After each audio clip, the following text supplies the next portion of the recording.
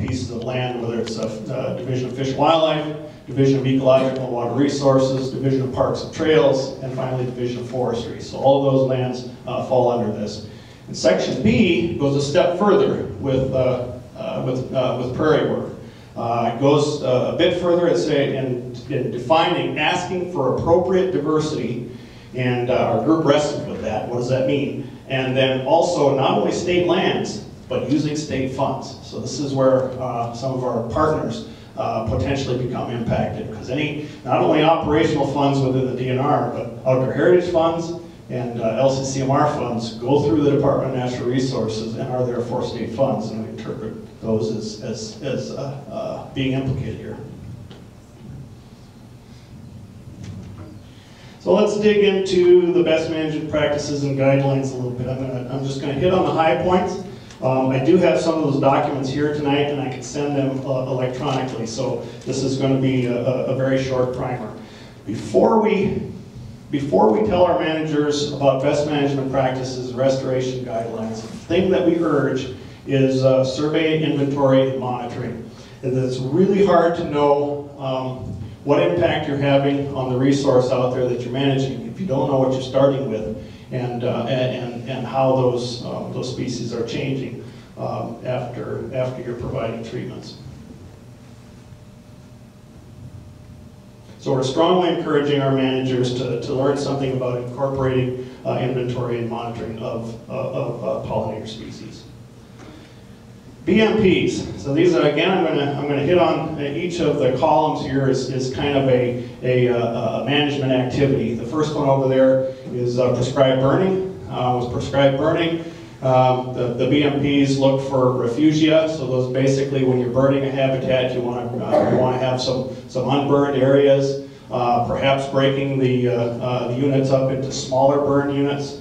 Skips. That's a term for when the fire moves around in a grassland and maybe it curls around and doesn't burn an area. You know, when I was a new manager out in the field 15 years ago, well, we hated skips. You know, you'd come back and you'd light strips, and you want to make sure you get everything burned up good. Well, now we're learning that, you know, these skips provide diversity and refugia. And extended intervals. So a lot of times we burn. You know, we're very often not burning nearly as much as we'd like to, but we're encouraging managers to extend some of those burn rotations as long as they can still accomplish what they need to. Mowing, again, refugia, creating or providing areas of unmowed areas. Mowing after mid-September, if at all possible, if you still can accomplish what you want to accomplish. Spot mowing, just where you need to. If you're mowing for invasive species, just mow the pockets of invasive species. And encouraging our guys to partner with local road authorities and weed inspectors to try to cut down on the mowing if it's not needed. Grazing. We're just now starting to use grazing in our grassland management to create diversity, providing for refugia. See a theme developing here. As we treat lands, we're really asking our managers to mix things up, number one, and create refugia, so areas that aren't treated in a given year, so that there are pockets of untreated habitat where pollinators can repopulate the treated areas. In grazing, creating a range of stubble heights, and again, mixing things up. Resist the urge to do what's easy and comfortable year after year, changing things up. Pesticide use. We really, again, refugia, provide untreated areas, and really reminding folks to practice integrated pest management. Targeting your species, targeting your chemical, using only what is needed to accomplish what you need to.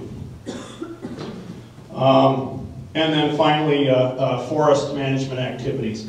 Forest management activities are really driven by forest certification and landscape planning, and really stressing that diversity, not only on the landscape basis, but on a site basis, and really avoiding spring impact to habitats. That's the spring flowering plants are the ones that seem to really take it on the chin if you're not careful, and those seem to be the most important ones for pollinators. Now we'll roll into restoration guidelines. In short, with our restoration guidelines, we're focusing on native plant communities. So what is the native plant community that is expected on the site that you are about to restore as a resource manager, and then establishing a species list for that plant community. So what we're envisioning is a species list and an electronic tool that, as a manager, I'd be able to go into that tool and say, I'm going to restore a mesic prairie, say, on this site because of where I am, and the soil type dictates that it's going to be a mesic prairie, and it's in this county. And the tool should be able to come not with a seed mix, because our managers have pretty good ideas of seed mixes to use in these communities, but some additional species to look for. So a list of species that are important to pollinators, and add those to the seed mix. And then finally, as they create these plantings, pay attention not only to foraging habitat, which is what we tend to think about, flowering species, different colors, different flower structures, flower shapes and whatnot, but also looking at nesting habitat. Planting bunch grasses, leaving exposed soils. A lot of the native bees nest in the ground, and avoid clearing all of the woody material. And what we've really found as we started wrestling with this assignment is that a lot of the things we were doing already were pretty close, and in that we managed for diversity, and that the activities that we're really going to guide our managers toward aren't going to profoundly change how we manage land. They're going to be more like small tweaks to just a term I've heard that I really like is stacking benefits. What's beneficial to pollinators is beneficial to birds, is beneficial to deer, is beneficial to just about everything out there.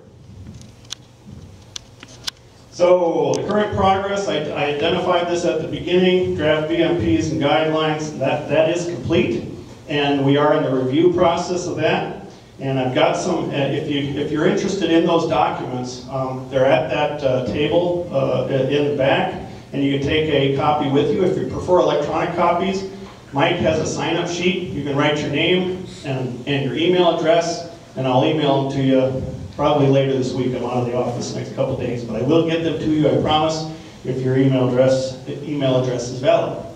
And with that, we are in the public review portion of this. We are in the last week of review. We're taking comments until February 15th. So if you're able to review that document and wish to make comments, there is the email address there, that pollinator.dnr@state.mn.us.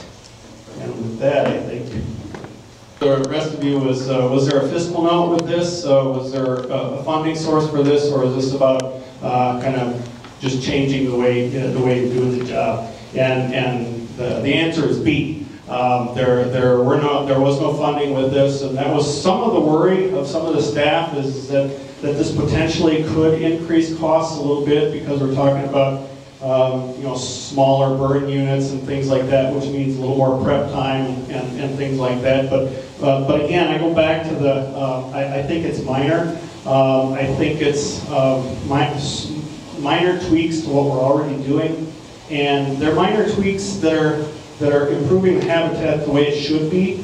So they're things that as an agency, I think we want to do anyway. Up front here.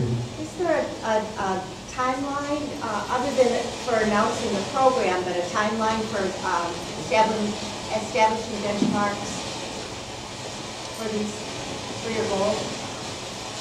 The question was, is there a timeline for establishing benchmarks? There was no timeline.